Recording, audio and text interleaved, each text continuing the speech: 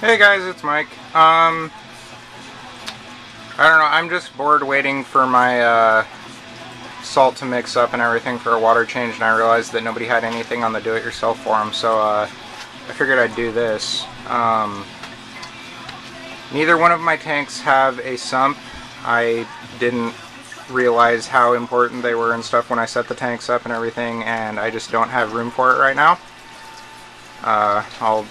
Both tanks will end up getting a sump when I move and have room for it and stuff, but I started getting some stuff on the top of the water and everything.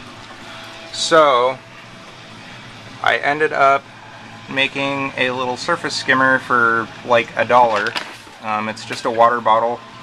I caught some little intake things up there and cut a couple of holes in the back to use a rubber band to hold it in place. As you can see, the water just falls down into there and then gets sucked up the tube.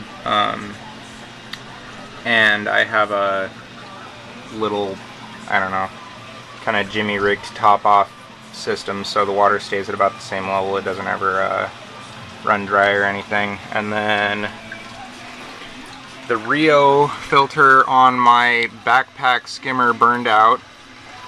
I ended up buying a maxi 1200 and spent like an hour modding it so it worked right. I had to change where the air intake was coming from and everything, but it seems to be working just absolutely fantastic. I've had it set up for about 2 weeks now, and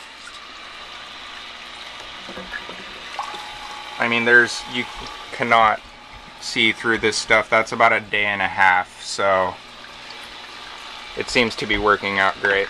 But yeah, I just figured I'd post something. Any replies or ideas or anything would be great. Thanks guys, have a good one.